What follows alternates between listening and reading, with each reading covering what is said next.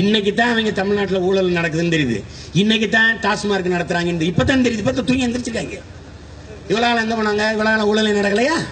இந்த எடப்பாடி பழனிசாமி ஆட்சியில தான் சாராயமா? எடப்பாடி பழனிசாமி ஆட்சியில தான் இந்த ஊழலா? என்னைக்கு திராவிட முன்னேற்ற கழகம் ஆட்சிக்கு வந்ததோ அன்னையிலிருந்து தொடங்குது இருந்தது. ஐயா கலைஞர் ஒரு தார் ரோடு போட்டாரு, அம்மையார் ஜெயலலிதா தேசிய நெடுஞ்சாலை போட்டாங்க. அதுல நம்ம ஐயா எடப்பாடி ஓபிஎஸ் வேக வேகமா வண்டி ஓட்டிட்டு ஓடுறாங்க.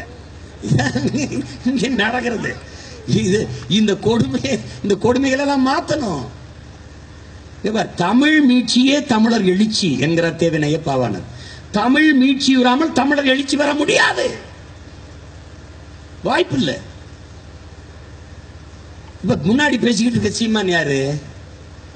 உன் சாதிக்காரனா கூடி இருக்க, இல்ல உன் மதத்துக்காரனா கூடி இருக்க? இல்ல. பிறகு எதற்காக நாங்கள் இந்து என்றோ இஸ்லாமியர் என்றோ கிறிஸ்தவர் என்றோ கூடல, கவுண்டர் என்றோ கோனார் என்றோ செட்டியார் என்றோ நாடார் என்றோ பிள்ளை என்றோ படையாச்சி என்றோ பறையர் என்றோ தேவேந்தர் என்றோ தேவர் என்றோ உடையார் என்றோ முதலியார் என்றோ பிள்ளை என்றோ இங்க கூடல. நாங்கள் தமிழர்கள். அந்த இன உணர்வோடுமான உணர்வோடு இங்க கூடி நிற்கிறோம். என்னை பார்த்தவுடன் தெரியுதா சீமா இந்த சாதி படையாச்சி, சீமா பறையன், சீமா கவுண்டன் சொல்லிடுவியா? முடியாது. சீமான் இந்து, சீமான் இஸ்லாம், சீமான் கிறிஸ்தவன் சொல்லிடுவியா? சொல்ல முடியாது. ஆனால் என் அடையாளம் உனக்கு தெரியுது. எது? என் வாய் வழியே வருகிற என் தாய்மொழி தமிழ் என்னை அடையாளப்படுத்துகிறது. நான் தமிழன் என்று. அதான் என் அடையாளம். மதம் மாறிக்கொள்ளக்கூடியது என் உடன் பிறந்தவர்களே, என் இன சொந்தங்களே, என் தேசத்தின் மக்களே. மதம் மாறிக்கொள்ளக்கூடியது. இனம் ஒருபோதும் மாற முடியாது. என்றைக்கோ சைவனாகவோ வைணவனாகவோ சமணனாகவோ பௌத்தனாகவோ இருந்த என் தம்பி ஹுமாயூன் இன்னைக்கு இஸ்லாமியராயிருக்கலாம். என்றைக்கோ சைவர் வைணவராக இருந்தவன் கிறிஸ்தவனாயிருக்கலாம். ஆனால் நேற்று கிறிஸ்தவனான இருந்த என் தம்பி இன்று இஸ்லாமே இருக்கலாம்.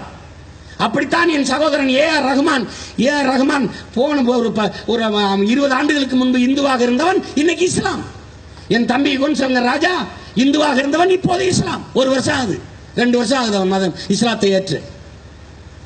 என்னை கேட்கிறான், முருகன் எப்படி உங்க இஸ்லாமியருக்கும் கிறிஸ்தவருக்கும் ஹுமாயூனுக்கு எப்படி முன்னோரேன்னு சொல்றான். என் தம்பி முப்பாட்டன். எப்படி முப்பாட்டன் ஆகலாம்? என்ன பைத்தியக்காரங்க? ஏஆர் ரஹ்மானுக்கு ஜிவி பிரகாசன் ஒரு இந்தி மருமகன் எப்படி இருக்கணும் நீ எப்படி கேட்ப? எப்படி கேட்ப? யுவன் சங்கர் ராஜாங்கிற ஒரு இஸ்லாமிய இளைஞனுக்கு ஒரு தம்பிக்கு இளையராஜாங்கிற இந்த அப்பன் எப்படி இருக்க முடியும்? எப்படி கேட்ப? எப்படி கேட்ப? அது எப்படி பைத்தியக்காரத்தனமோ அது மாதிரிதான் இது. எப்படி என் பைத்தியக்காரத்தனம்? முருகன் என்னை படைத்தவன் அல்ல ராஜா, என் பரம்பரையின் முன்னோர், என் பாட்டன், என் மூதாதை. என் மூதாதையை போற்றுவது என்பது என் மரபு. என் மொழிக்காக செத்தவனை நான் நினைவில் வைத்து போற்ற வேண்டியது என் பிறவி கடமை. அதை விளங்கிக் கொள்ளணும்.